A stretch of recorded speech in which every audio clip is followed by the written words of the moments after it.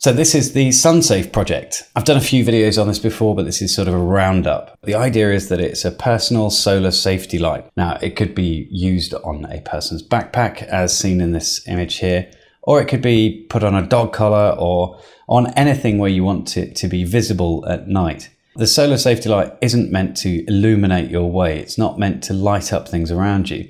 What it's meant to do is provide an indicator for others around you, for people in cars, for people walking, or to show you where your kids are, your pets are. Now, the solar safety light is pretty simple. I mean, you could easily compare it to something like a solar garden light. It's a very similar design, however, it has a very different purpose.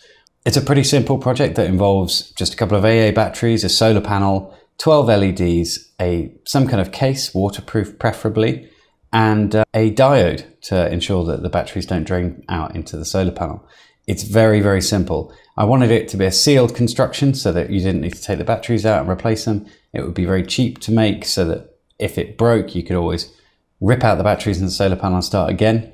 And I wanted it to be measured so I knew how long it would last. What was the minimum time that you could expect this to be illuminated for?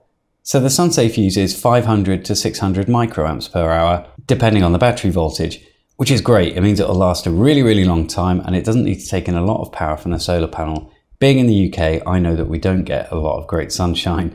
Any kind of sunshine that you get, you want to take advantage of that.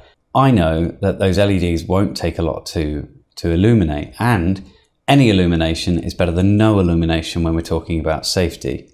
Now, I've moved on from the original prototype, which I really enjoyed making and is still working, but I've moved on from that and I've created a 3D printed case for it.